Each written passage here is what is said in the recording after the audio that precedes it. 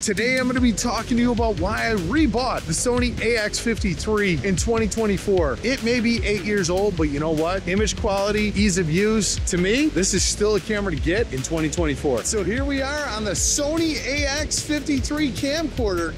Hell yeah, camcorder. Why not? Because it's easy. It's easy, man. That's the big deal.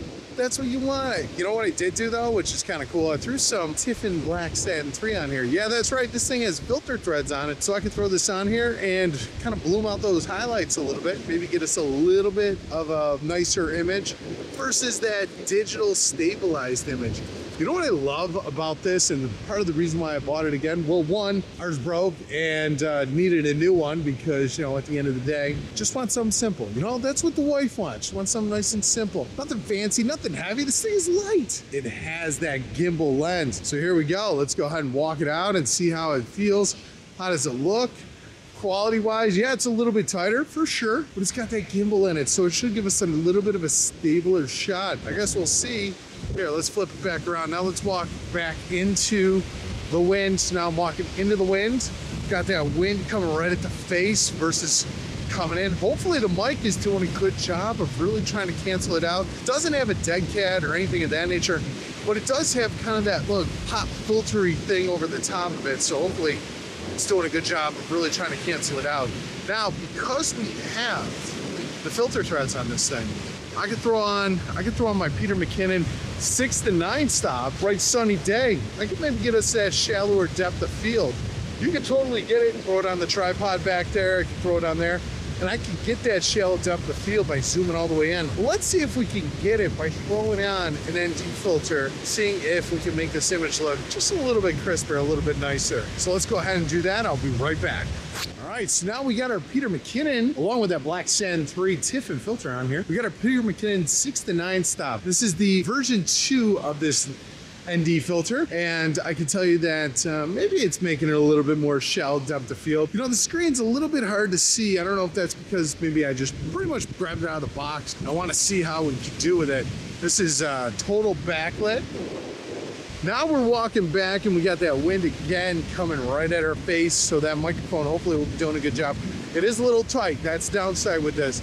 You got that 26mm lens, so you're really gonna have to hold it out there to try and get something really nice and cinematic. This is what you're gonna get. I ended up buying this camera again. Why? Again, like I said, ease of use. I really like that. It's also nice when you're going on family vacation. Sometimes you don't want to always lug around a huge giant camera. This is inconspicuous. Most people are gonna try and rob you if you got a little camcorder. They're gonna be like, oh yeah, a little camcorder. I ain't getting a lot of money for that. No, absolutely not.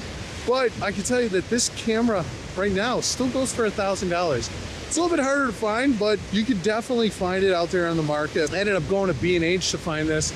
Didn't really trust the Amazon. I wasn't sure if it was going to be refurbished or not. This camera, I really wanted to get back in our arsenal.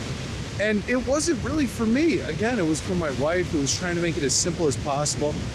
I mean, this thing's got a really nice zoom, so when you go to places like Disneyland, Disney World, you go to theme parks, things of that nature, you just throw this thing in a bag, and it's real easy to use. It's got good battery life. It can last for quite a bit when the battery's fully charged. Right now, I just kind of gave it enough juice to hopefully make this video. I really think that this is an underutilized camera. Everybody wants that full frame, and don't get me wrong, full frame is definitely a very nice, good way to go. This 1/2/5 sensor, it's really tiny, right? That Sony ZV-E1 Mark II, that thing is going to be a 1-inch sensor. You're gonna get a lot different, shallower depth of field and things of that nature. When you crank up the iris on this thing by throwing this ND on, throw a little Tiffin Black Satin 3 filter on here. All those links will be down in the description below. This camera turns out to be pretty nice. I think it's definitely something that if you are just looking for basic video, something that's going to be super easy to use, this camera is one that you cannot beat. I'm gonna try and get a little bit further away and see how it sounds as we're smack dab up against the water. Let's go ahead and see how it sounds when we get further away. All right, so now we're a little bit further away from the water, and hopefully you're not gonna get so much of those waves crashing and things like that. Having a camera that is just easy, sometimes it's just easy. I get it, man. You got your cell phone, and that could work great too. You don't wanna use your cell phone all day and then maybe it dies out on you. I find that having a dedicated video camera just makes your life so much easier. Hopefully hopefully there's no ants or bugs or anything. But I can tell you that just having a camera easily accessible at the ready really makes it so much better. Having dedicated video, having a system that's really built for video, I think is something that is highly underrated. And I think a lot of people, they look at that cell phone and they think it's great. How are you sharing those memories? Are you just keeping them on your phone? You're probably messaging them off. Maybe you're putting them up in a cloud, something of that nature. I feel like when you use a camcorder, something like this, you're gonna have to do maybe a little post-processing. And what do I mean by that? Well, post-processing means that you're gonna string a couple clips together, you're gonna make a video, you're gonna maybe make it so people can watch it, throw it up on YouTube. For me, I like to put everything onto a SSD drive, and then I plug it right in my DVD player. And then the kids love watching the video. It's 1080p, but they don't care. You know, 4K, 1080p, it doesn't really matter. This thing is a 4K workhorse here for you. It's not gonna overheat. It's built to really do a great job. I think that you would be very happy with this if you're just, you know, a mom and pop dad. I mean, this thing came out in 2016 and it's still holding the test of time. And I would put this thing up against any one of my cameras when it comes to just ease of use. It really is. Again, I just set the date. I picked 4K, I picked 100 megabytes per second or 100 megabits per second, whichever one it is. 24p, and off and run we go through some of the NDs on there, which you actually don't need.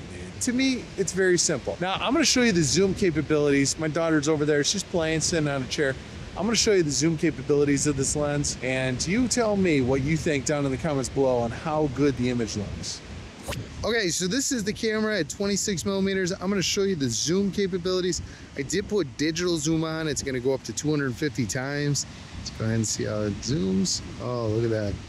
Yeah, we haven't even gotten to digital zoom yet, but check this out. Oh yeah, there we go. Just playing away. How close can we get? Whoa, really shaky here. Sorry about that, folks. All right, but there's the zoom capabilities. Let's zoom it all the way back out. There you go. Normally you want to stick with that optical zoom. It's going to be a better way to go, but let's go ahead and wrap up this video. So to sum this thing up, is this camcorder still good in 2024? Bet your bottom dollar it is. It can still record great 4K video. And if that's all you're looking for, links are down in the description below. If you like this video, I'm sure you're gonna like the video on the screen now. It's another video about the Sony AX53. Go ahead and click on that video and I'll see you on that one next. Before you leave, don't forget to like, subscribe, or ring the bell. Thanks for watching. Goose.